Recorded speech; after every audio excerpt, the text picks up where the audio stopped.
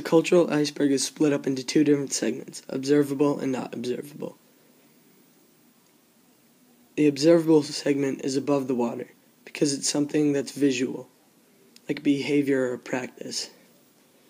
It could be the clothes you wear or the music you listen to. Not observable is below the water because it's much more subtle, like your attitude towards something or your core values, good and bad, acceptable or unacceptable. Something that may be polite in one culture, like shaking hands or making eye contact, could be very impolite in the other. The cultural onion is a circular display of culture. The outermost rings represent things that are less important, while the innermost ring is the most important piece of our culture.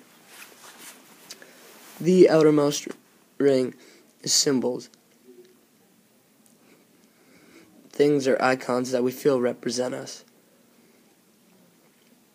One inside of that is heroes. Heroes are the people that inspire us to do what we do or be how we are.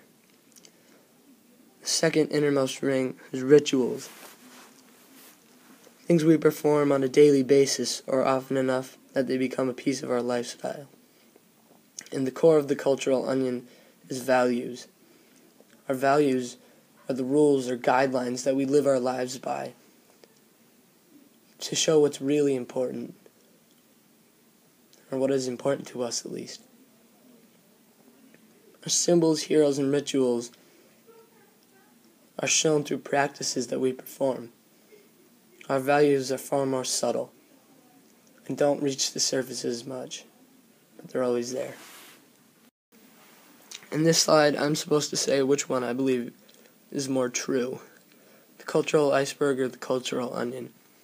Really, neither one is more true than the other. They describe the same thing, just in a different manner. Both are true and are a good commentary on culture, although if I had to pick, I'd say that the cultural iceberg is explained more smoothly. But that doesn't make one more true than the other.